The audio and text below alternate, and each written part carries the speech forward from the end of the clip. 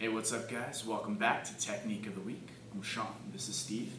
And today we're going to go over one of my favorite passes that I've been using for a long time. So let's get started. Alright, so we're starting from a very common position here. My opponent has his butterfly hooks in, and I'm going to establish first a grip onto his collar. Second, I'm going to take my free hand, weave it underneath, and grab his far side leg. At this point, I'm going to move my left leg out of the way, and I'm going to steer my opponent like a bus. And finish.